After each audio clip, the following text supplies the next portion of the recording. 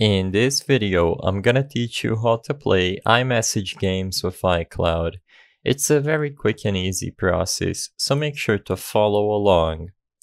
Before I teach you how to play iMessage games, I want to make a disclaimer and say that you cannot use iCloud to play the games.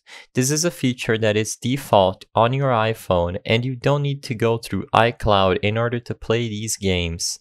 You simply have to open up a chat with any of your contacts, and without using iCloud, you can simply tap on the App Store icon under your message bar.